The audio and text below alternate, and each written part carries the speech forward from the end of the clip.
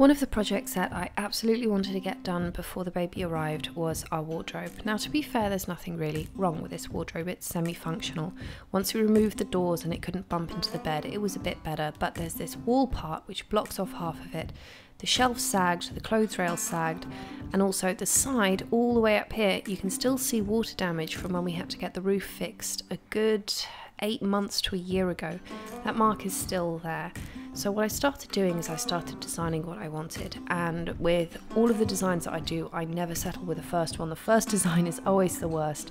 There's always things that you haven't thought about or have overthought, and you just need a bit of time to really look at it and see what works for you. So the first design that I did was too complicated by far. We didn't actually need that much storage. I knew that I wanted a rail for Godathon, I knew that I wanted a rail for myself, I wanted an area for the bed sheets as well. I hate having the bed sheets not in the bedroom, it drives me nuts.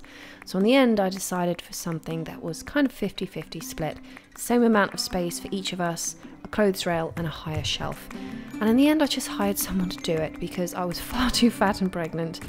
And I knew that they were going to do a beautiful job in 3 days, but if I tried to do it myself, apart from possibly hurting myself, it would take me a good 2 or 3 weeks where it was going to look awful and be messy and dusty. I wouldn't be able to relax in my bedroom, so I just decided, you know what, it's not worth it. Get someone in, and it was worth every penny.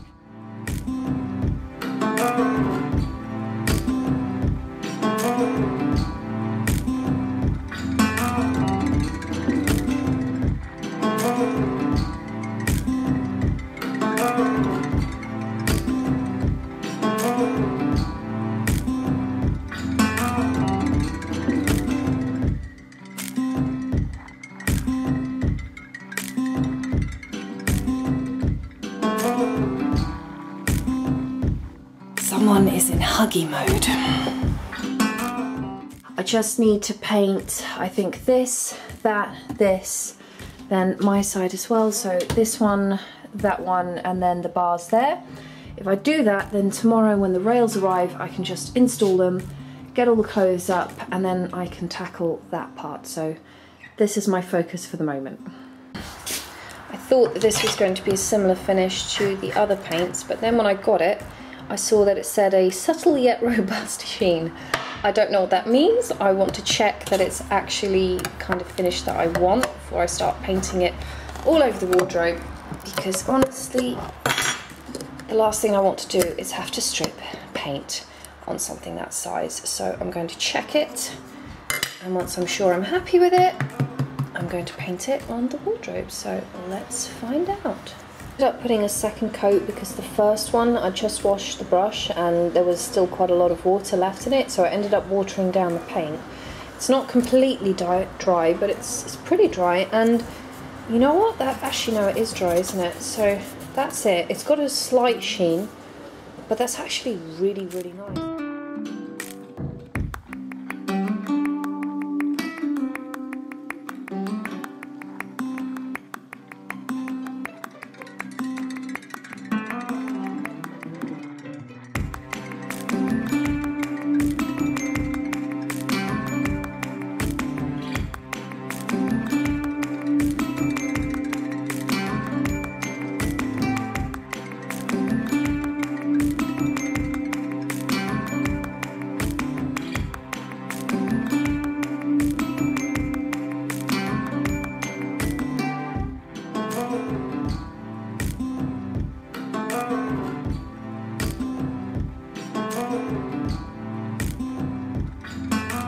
This just arrived, which should be the rails. I'm really pleased it's arrived now. I was told it was going to arrive this evening, which would have been a pain in the neck because I just want to get this done. So now that that's arrived, I'm going to go upstairs. I'm going to paint the rest of the wardrobe, I think. Then I'll measure everything out because this is going to need to be cut down. And hopefully I can get the majority of the wardrobe done today.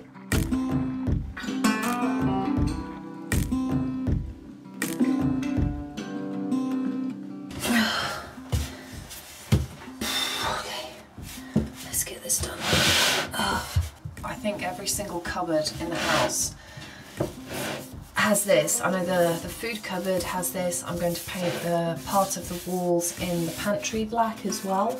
Just the ones at the very back. I like it. It just makes it look a little bit bigger than it actually is and just creates really nice depth.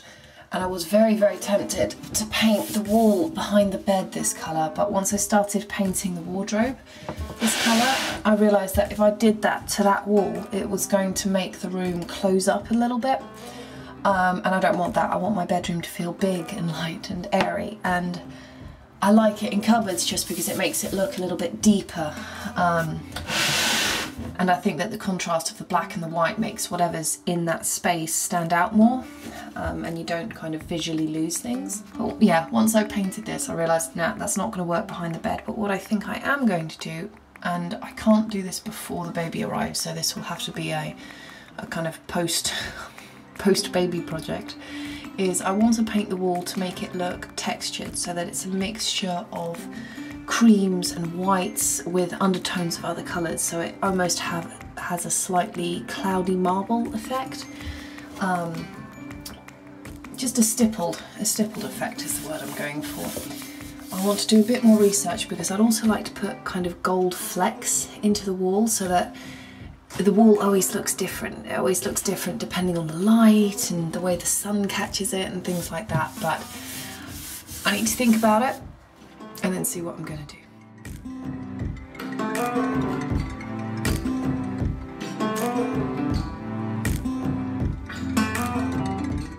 Okay, good. I'm pretty happy with that. Now all I need to do is paint this side again, the top, and then I'll see how much paint is left.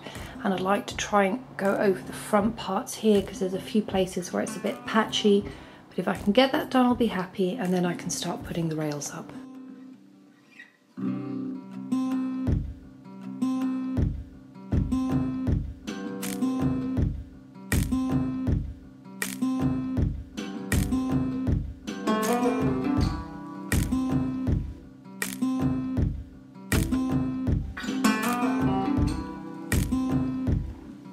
Just when I thought I was being so neat. Yeah, my favourite part.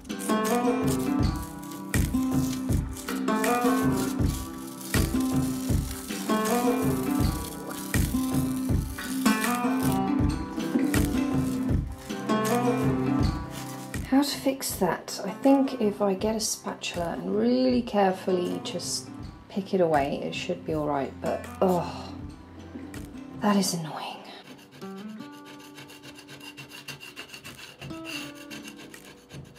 I think that's as good as it's gonna get, really.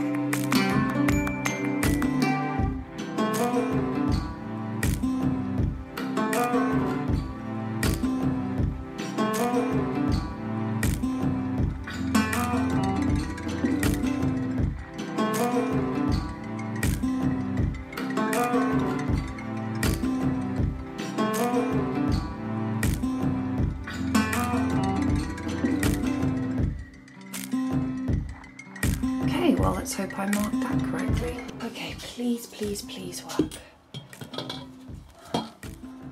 Alright, one. And, oh yes. Oh, good.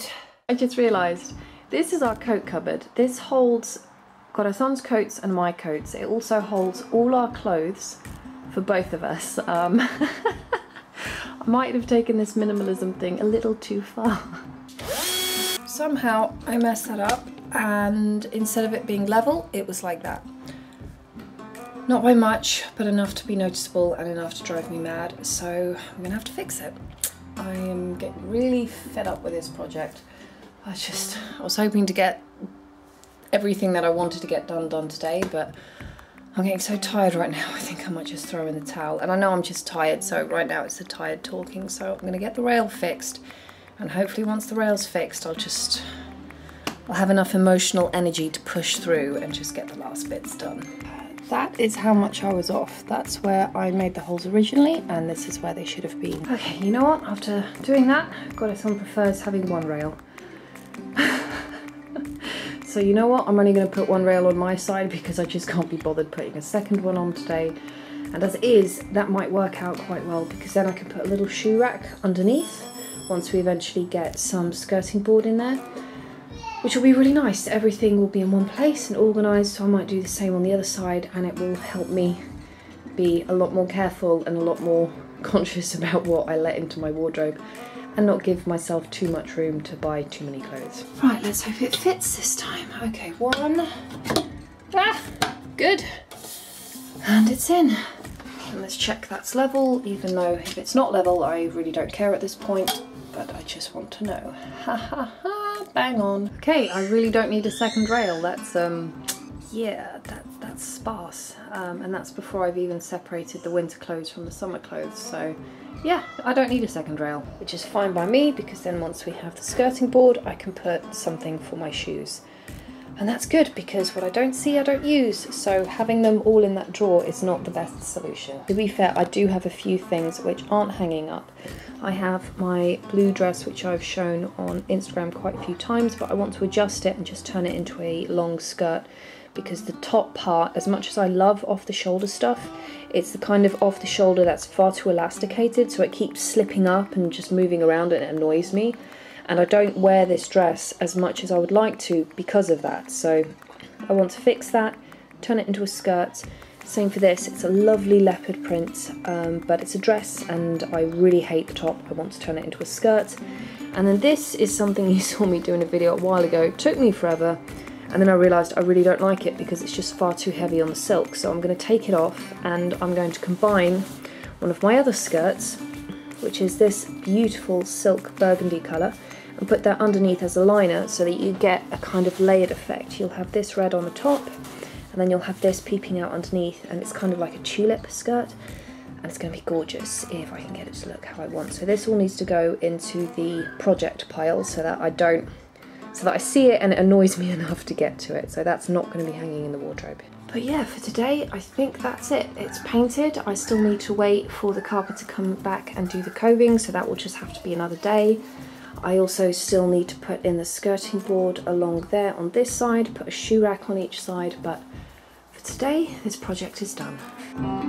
If you like my content and want to follow me on Patreon, that's where you can find my early content, extra content, and see the thought process behind things like my books, cover designs, videos, and artwork. You can also find me on Instagram, but the best place to follow me and make sure that all my new content is sent directly to you is through my website and the mailing list. On the top right hand corner, you put your name, the email you want your new content to be sent to, and that's it. You're done.